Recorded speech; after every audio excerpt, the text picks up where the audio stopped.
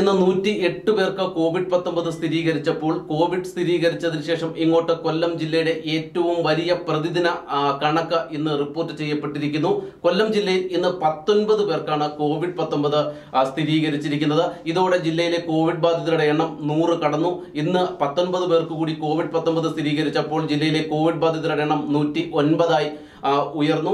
പക്ഷേ ഇന്ന് 19 പേർക്ക് സ്ഥിരീകരിച്ച ഇവരിൽ മുഴുവൻ പേരും വിദേശത്തു നിന്നും വന്നവരാണ്. ഇന്ന് രോഗം സ്ഥിരീകരിച്ചത് വിളക്കുടി, പവിത്രേശ്വരം, ചവറ, തെന്മല, കാവനാട് KSEB നഗർ, കുണ്ടറ, ചിതറ, ചാത്തന്നൂർ, അഞ്ചൽ, കരുനാഗപ്പള്ളി, കൊല്ലം, കാവനാട് കുരീപ്പുഴ, പുനലൂർ, മണിയാറ്, ഇടവന, മുഖത്തല, മുണ്ടക്കൽ, കൈതക്കോട്, കിഴക്കേക്കല്ലട എന്നിങ്ങനെയാണ് ഇന്ന് ജില്ലയിൽ എന്നീ സ്വദേശികൾക്കാണ് ഇന്ന് കോവിഡ്-19 സ്ഥിരീകരിച്ചത്.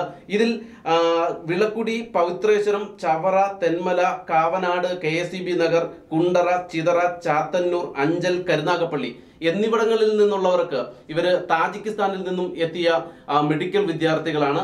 ഇതിൽ പിന്നെ മുഖത്തല സ്വദേശി നൈജീരിയയിൽ നിന്നും എത്തിയതാണ്. മറ്റുള്ളവർ വിദേശ രാജ്യങ്ങൾ, ഗൾഫ് രാജ്യങ്ങളിൽ നിന്നും എത്തിയതാണ്. അങ്ങനെയാണ് 19 പേർക്ക് ഇന്ന് കോവിഡ്-19 സ്ഥിരീകരിച്ചിരിക്കുന്നത്. ഇന്ന് കൊല്ലത്ത് ഒരു ഹോട്ട്സ്പോട്ട് കൂടിയുണ്ട്. പുതിയൊരു ഹോട്ട്സ്പോട്ട് ചേർക്കപ്പെട്ടിരിക്കുന്നു. നീണ്ടകരയാണ് പുതുതായി ചേർക്കപ്പെട്ട ഹോട്ട്സ്പോട്ട്. നമുക്കറിയാം 3 ദിവസങ്ങൾക്ക് മുമ്പ് കിഴക്കൻ മേഖലയിലെ കടയ്ക്കൽ, അഞ്ചൽ, ഏരൂർ അടക്കമുള്ള പഞ്ചായത്തുകൾ ഹോട്ട്സ്പോട്ടായി പ്രഖ്യാപിക്കുകയും കണ്ടെയ്ൻമെന്റ് സോണായി പ്രഖ്യാപിക്കുകയും കടുത്ത നിയന്ത്രണങ്ങൾ ഏർപ്പെടുത്തുകയും ചെയ്തു. ഇവിടെയെല്ലാം ശക്തമായ നിയന്ത്രണങ്ങൾ ഇപ്പോഴും തുടരുകയാണ്.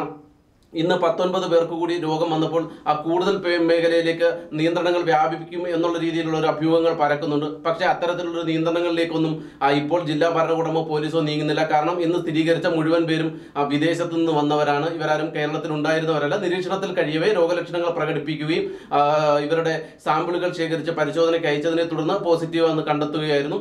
അത്തരത്തിൽ കൊല്ലം ജില്ലയിൽ ഈ കോവിഡിന്റെ ചരിത്രത്തിൽ ആദ്യമായി ഏറ്റവും കൂടുതൽ പ്രതിദിന കേസും ഇന്ന് റിപ്പോർട്ട് ചെയ്തിരിക്കുന്നു. ഈ നിയന്ത്രണങ്ങളുള്ള മേഖലകളെല്ലാം കടുത്ത നിയന്ത്രണങ്ങൾ തുടരാനും ശക്തമാക്കാനും തന്നെയാണ് അധികൃതരുടെ തീരുമാനം.